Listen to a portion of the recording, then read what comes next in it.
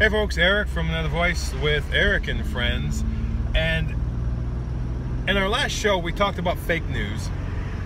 And I saw something last week that I wanted to discuss because it takes that idea even further, which to me is troubling. Now, I don't put much stock in polls. I didn't pay attention to the polls in this last election. Presidential approval or disapproval ratings to me don't mean anything. But our current president, President Trump, appears to put a lot of stock in what he believes is his approval rating. So his followers do too. So those folks who really are good, strong supporters of President Trump also have a lot of stock in his approval rating. Well, about 3 or 4 days ago, Winthrop University did a poll regarding President Trump, and the results were that President Trump in South Carolina had a 44% approval rating and a 47% disapproval rating. In the red state of South Carolina, President Trump, according to this poll, had a negative approval rating. Now, I want to start by saying I do think that the Winthrop poll used too small of a sample. They called cell phones and landlines of 703 people. Now, I know they did it across a wide spectrum and an algorithm to try to make it as sampling, but I think it was too small. But nonetheless, so I came across this poll, and then I came across the comments from people who were President Trump supporters. And every one of them said the poll was not accurate, that the poll wasn't the truth. Some went so far as to say that Winthrop University was lying, that it was fake news, that Winthrop University was a bad place. So I asked these folks, I said, if the poll had revealed opposite numbers, in other words, if when they finished this poll, it had revealed an approval rating of 47% and a disapproval rating of 44%, would you believe the poll? And all those who responded said, of course I would, because that would be telling the truth. And I said, so it's not the source that is untrustworthy. You disagree with it because it disagrees with your perception of what is happening. And this is what's troubling. These folks are saying that poll is wrong because I know more people support President Trump. And the two anecdotal evidences that were given was, one, all the people I talked to or all of my friends support President Trump. And the other was, well, he's had these huge rallies. And it's true, 5,000 people at a rally is a great big number. But big is a relative term. In South Carolina, there are over 4 million residents. 5,000 out of 4 million is not as big. Now, I'm not saying it wasn't a big rally. So what we have is people rejecting what should be a scientific poll because their perception is different.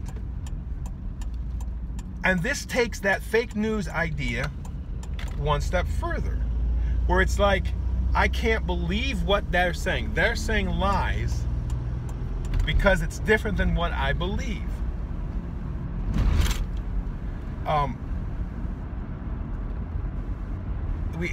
We can't do that.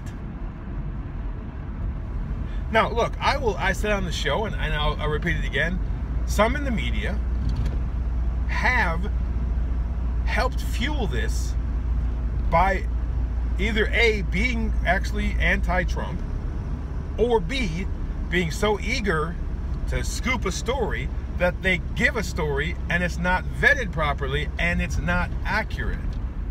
So shame on you when you do that in the media. But the media doesn't do that all the time. And the other thing is, people say, well, I believe what President Trump says. Now, let me be clear. I can't do that solely. Not because I believe President Trump is a liar. Not because I believe he's trying to deceive. I can't simply believe everything President Trump is saying, because President Trump is a human, and human beings are flawed and make mistakes. Sometimes they're given incorrect information. We have a perfect example of that. Vice President Pence went on national TV and said that General Flynn did not discuss sanctions with the Russian ambassador. Now, he wasn't lying, he was inaccurate, because General Flynn didn't give him the information, according to General Flynn. So, President Trump is a human. He can make mistakes, and he can be misled accidentally or on purpose. So I can't believe President Trump alone, and I can't believe any one news source. And I've never suggested you do that. But we have to go away from, I feel, this is what I believe is going on, and if anything contradicts that, automatically classifying that as fake news or bad polling. Do some research. Look at multiple sources. The same day the poll came out from Winthrop, WYFF, which I know a lot of folks out there might think is fake news too, but they did a Facebook poll. Now, it is less than scientific, because it's just people deciding to comment on their Facebook page.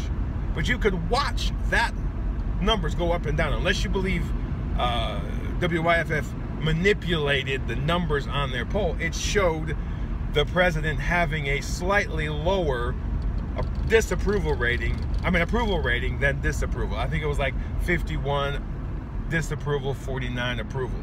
So there was another example. Now again, far less scientific, but the point is, we have got to look at multiple sources. We have got to stop believing or disbelieving based on the fact that we think things are going a certain way. All right, folks, until we get together again, get out in your community and make a difference.